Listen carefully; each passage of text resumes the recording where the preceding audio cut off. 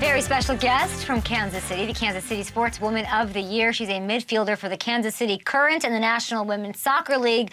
She's also, this is the Selly Queen, everybody. Everybody knows her for going viral and having this goal-scoring celebration that made its way into the NFL and has not lost any momentum. Lo'eau LaBonta, welcome to the show. Hi.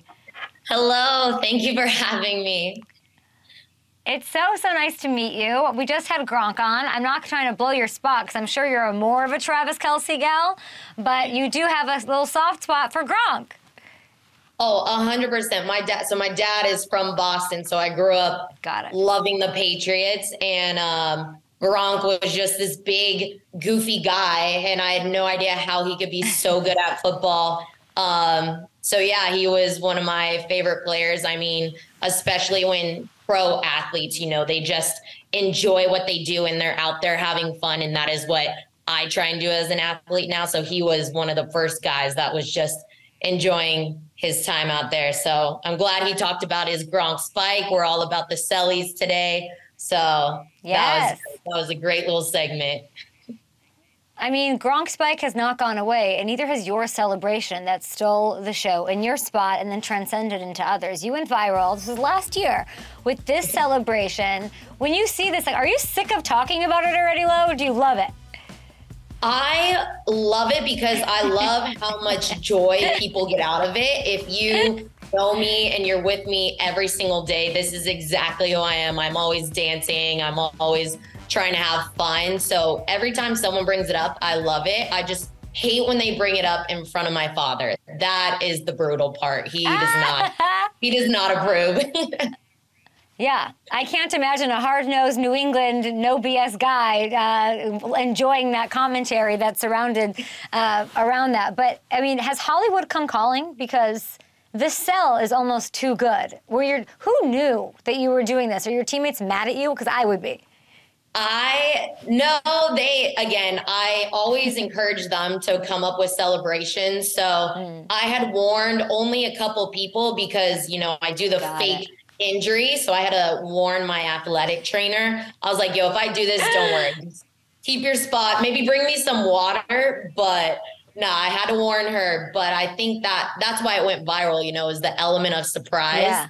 And I've yet to be able to top it with something, but I love that the whole league now is celebrating. I don't want them to do it against us, but I love that people enjoy it and are just going out there and celebrating a goal.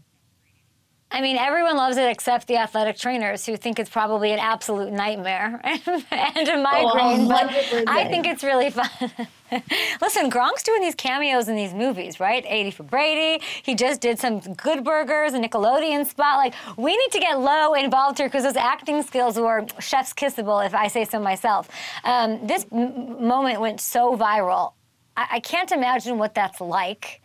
And it's still going and going. And for it to make its way into the NFL is pretty freaking incredible. Okay, so we had running backs like Alexander Madison used you as inspo, which also the athletic trainers are like, I hate this low person. This is awful. The NFL fines him $6,500 for the celebration. That's like $2,000 per twerk, Lo. Bruh, I bet if he didn't go down to his knees, he'd be cleared. That was next level commitment, and honestly, worth it. I think he went viral as well, and everybody had his back. Why are you finding this guy? We should have started a GoFundMe for him or something because he did not deserve that fine. That was quality right there. Are you cooking up anything new, different? Everybody's embracing the fun, but is there anything we should be looking forward to or on the radar? I love that everybody on my team, because I'm so small, thinks that they can just lift me up. So we're gonna probably do something like that, to be honest. I would love that. I'm playing more of a defensive role this year, so I don't get to shoot as much, but I hope I score and we can do this little lift that a couple of my teammates have planned.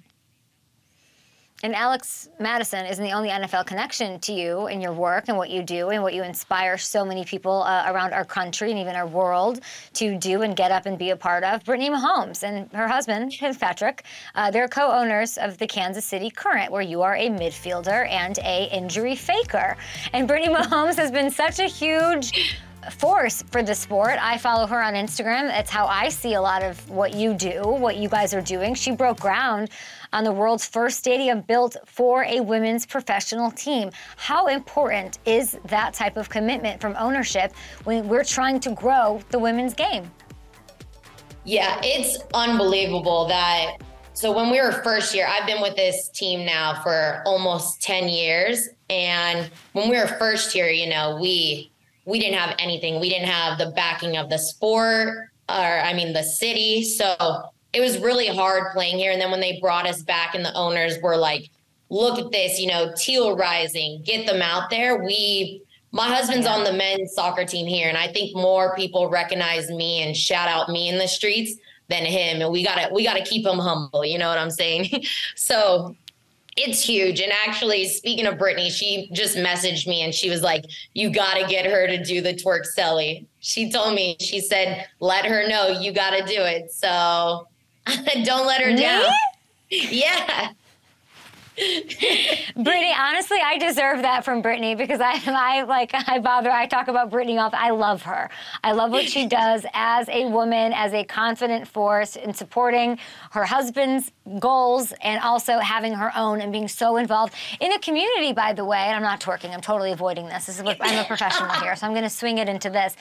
Also, she's not a Kansas City girly. Like, she's not from there. Do you know what I'm saying? And neither are you. You played in California. You're saying your dad grew up a New England fan. But there's something about Kansas City that sticks to people, that makes people like a Brittany Mahomes want to bring a franchise or be part of a franchise, that makes Patrick want to build a Whataburger and invest in the city that they are living in and playing in that they didn't really have ties to before that. What is it about Kansas City? And talk to those fans who support you throughout the year. Yeah, 100%. I think everybody knows that I will forever claim California. I'm a Cali kid through and through, but like I said, I've been loyal to this team. I've been with this organization since the beginning. And we come back because of the fans and the city. They just love their sports teams.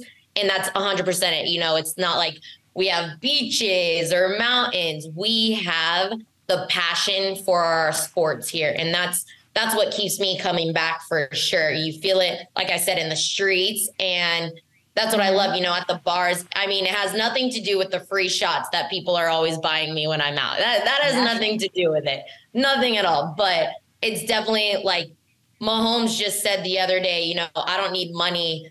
I'm good. I just want rings and stuff. Well, he also already owns this entire city. I think he has a stake in every professional team, but that's because they're buying into the love for the sports here. So kudos to them, you know, let them know if they ever want to adopt me, I'm up for grabs, you know, because I will gladly your go poor to dad. that family. Listen, your dad already has it. Your dad has it rough enough. Your dad has it rough enough with his New England squad shaping up to be what it is in that division. Like, your poor dad, you can't leave him now. No, he's coming with us. I'm pretty sure their guest house has plenty of room. Listen, Lo, we have to go, but I would love to have you on to talk a little bit about the World Cup and sort of scene set for me. It's set to kick off July 20th. I need to know the best players. I need to know what's going on, who to look at, who's on the come up. So do you promise me, if you come back and if Brittany Mahomes makes an appearance on my show, I will twerk all day for you too. Said it. I'll do it. I'm quoting you. I'm sending her that right now. Done. We're doing it. I'll twerk. And, you know, FanDuel, you're just going to have to deal with it. And don't you dare try to find me, FanDuel. Don't you even think about it. I will twerk my little heart out. We appreciate you. Lo, we love you. Love to your husband. And congrats on the award. All right, we got a big show. Last show of the week. Last show in New York tomorrow. Who's joining us? Leonard Fournette on the program. Oh, he was getting all the DMs from the teams. We're going to find him a match tomorrow. That's what we will do. Xavier Woods, a new Panther, former Cowboy, also on the program. Do not miss it. I'll put on lipstick tomorrow.